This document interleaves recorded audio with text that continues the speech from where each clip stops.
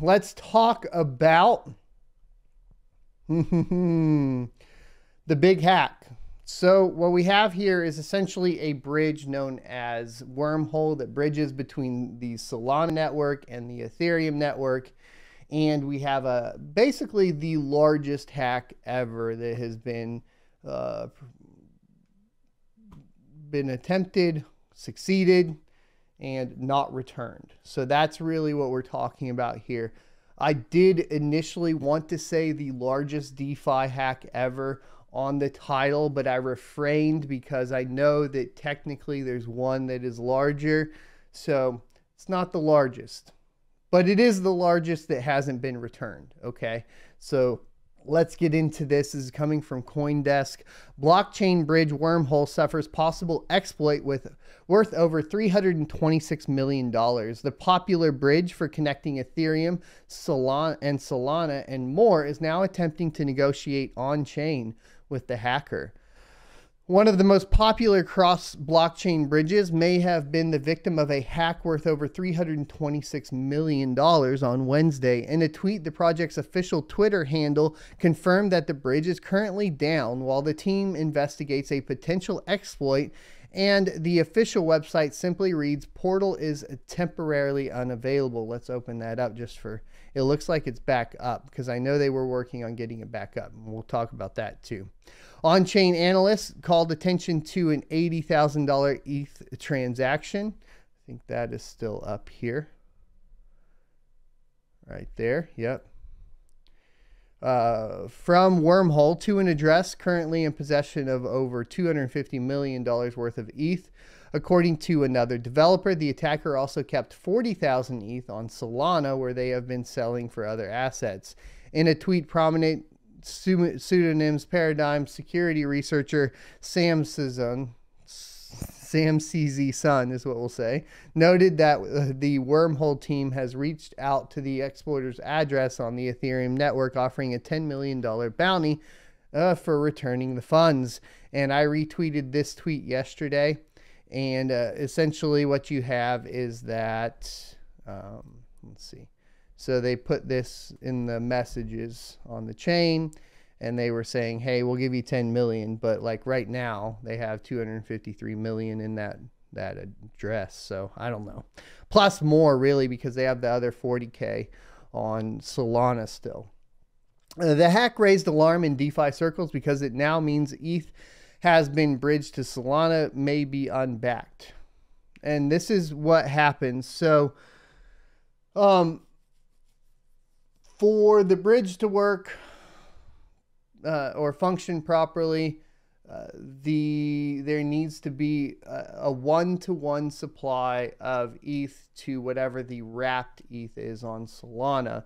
And because of the potential hack and then that getting sent out, essentially what could have happened due to the hack is that you don't have a one-to-one backing of the wrapped ETH on Solana. So it's pretty bad for that network, okay?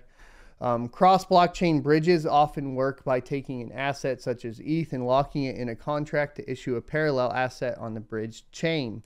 It is not immediately clear what the ramifications for Solana lending markets and other protocols might be if the ETH issued by Wormhole cannot be bridged back to the Ethereum main chain and is now valueless. In an interview with CoinDesk, George Harrop, founder of Solana DeFi platform Step Finance, said he expects Jump Capital, which purchased Wormhole developer Certus One in August 2021, to step in to backstop the hacked ETH.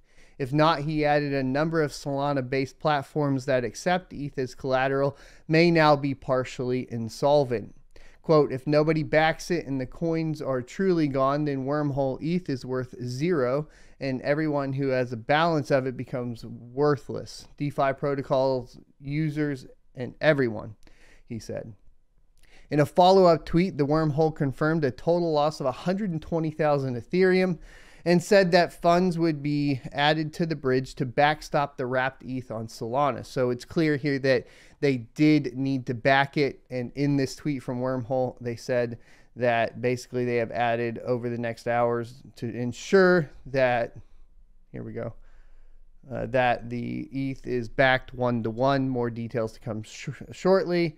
and they are working to get the network back up. Let's go see if there's any more updates as far as this goes. They did say all funds in Wormhole is back up. All funds have been restored. Let's see. Vulnerability was patched. ETH contract has been filled 1-to-1, and the portal is back up. I don't know if they actually got the ETH back.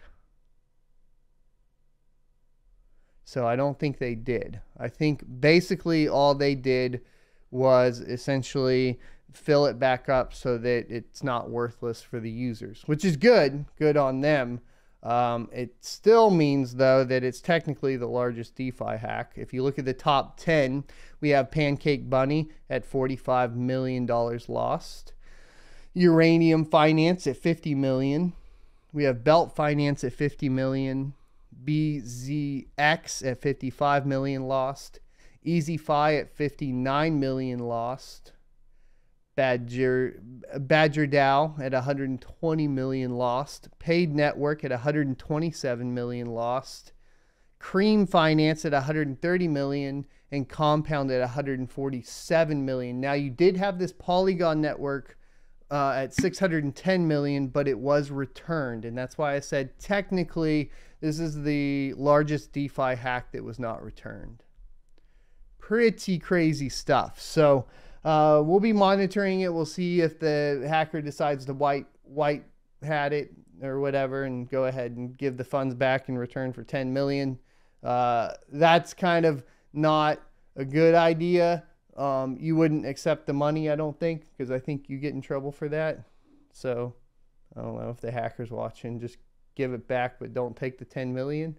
I think you get in trouble there. I think that's one of those trick things they do to you. I'm not sure. I hope you enjoyed this clip from the Crypto Mining Morning Show every Monday through Friday, 7:45 a.m. Pacific and 10:45 a.m.